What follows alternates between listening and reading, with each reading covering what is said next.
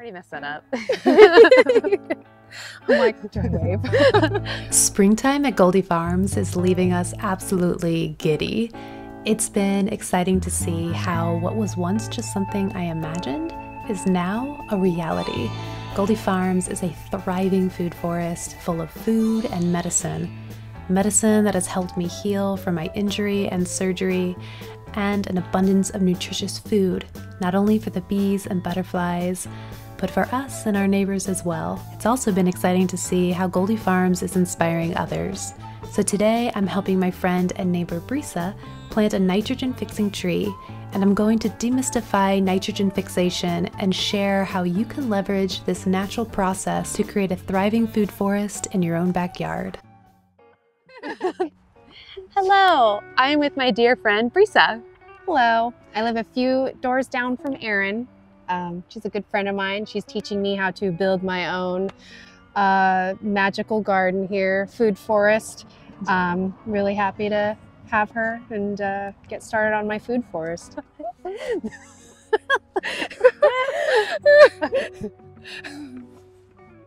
Oh man. Okay, where do we start? Okay. So, perhaps like you, Vicia wants to grow food and flowers and create some shade in her yard. But she wants a fairly low-maintenance garden that thrives without relying on synthetic fertilizers. Plants need more than just water to survive. All plants need nutrients, and nitrogen is often the most limiting nutrient for plant growth. Many of the plants that make up our diet, like fruit trees and veggies, are heavy feeders, meaning they need a lot of nitrogen and other nutrients year after year in order to thrive and bear fruit. Oftentimes, industrial farmers use synthetic nitrogen made from petroleum products to feed their soil, but this has led to pollution and other problems that, if you're here, you're probably already aware of. But nitrogen can also be added to the soil through the use of plants. In the United States, crop rotation is a common practice, with 82 to 94% of crops grown in some sort of rotation. Where I grew up in Indiana, it was common that a farmer would plant corn one year and soybeans another year, because soybeans replenish the soil with the nitrogen that the corn used up. So using nitrogen-fixing plants is a tried and true practice, and we can leverage this same principle in our garden, but make it a lot less labor-intensive by planting nitrogen-fixing perennials. Here's how it works. Our atmosphere is 78% nitrogen, and the rest is almost entirely oxygen, and then there's roughly 1% made up of gases like argon, carbon dioxide, and methane. Certain plants, like beans and clover, but also some trees and shrubs such as acacia trees, ceanothus, or peppermint willows, which is what Vicia and I are planting. These plants have a symbiotic relationship with nitrogen-fixing bacterium. These bacteria live in the nodules on the plant's roots and engage in a symbiotic relationship with the plant. The bacteria are often rhizobia and frankia, but it depends on the type of plant. These bacteria convert atmospheric nitrogen into a form that the plant can use, such as ammonia or nitrate. This process is called nitrogen fixation. The plant provides the bacteria with carbohydrates and other nutrients, while the bacteria provide the plant with fixed nitrogen. But how does this benefit our food forest, you may ask? While some cultures eat varieties of acacias and mesquite, most nitrogen-fixing plants are not the tasty ones we see at the grocery store. But nitrogen-fixing plants release nitrogen back into the soil, which surrounding trees and crops that can't fix nitrogen for themselves can take advantage of. There are 3 ways this fixed nitrogen is released into the soil so that it can be utilized by other plants: leaf fall, root turnover, and fungi. Let's first talk about leaf fall. The plant matter of nitrogen-fixing plants, like the leaves, stems, and flowers, are high in nitrogen, and thus they add nitrogen to the soil when they decompose. This is called decomposition transfer. So you can just let your leaves fall, or you can chop and drop the stems when pruning your nitrogen-fixing plant. It's best to prune before the plants go to seed. We're actually striving to prune them right before they flower, but that's a topic for another video.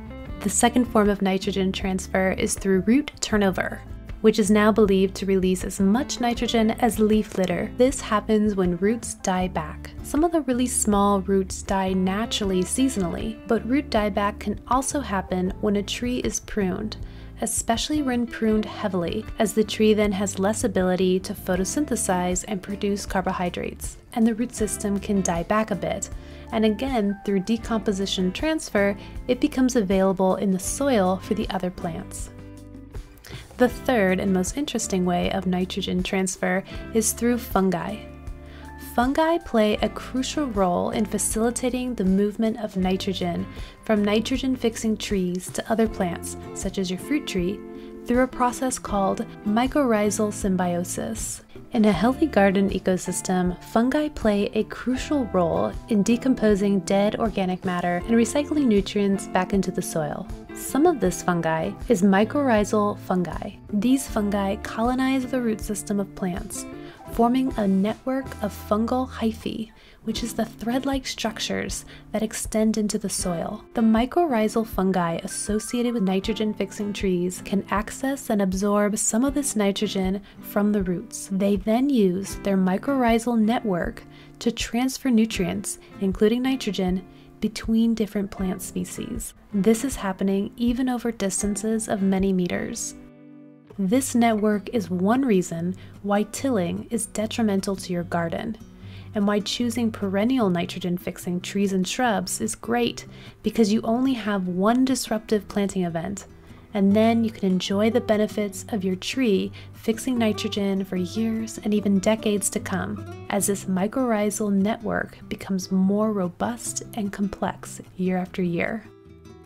So if you're growing a lot of food in your food forest, you need a lot of nitrogen and other nutrients in your soil to feed your hungry fruit trees and your hungry crops.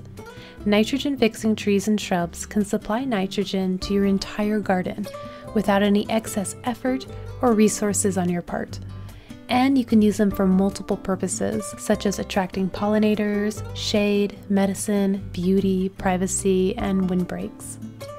If you'd like a list of nitrogen-fixing plants that we use at Goldifarms, I've included it in my plant list link below. In the description, I've also included a list of common nitrogen-fixing plants that may work well where you live. Just always be careful to ensure that what you're planting is appropriate for your site, as many nitrogen-fixing plants are pioneer species, and some species may be invasive in your area.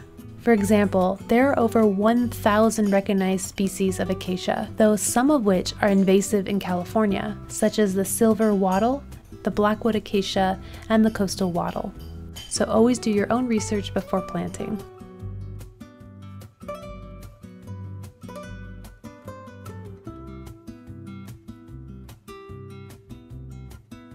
Thank you so much for watching and subscribing, and we'll see you next time at Goldifarms.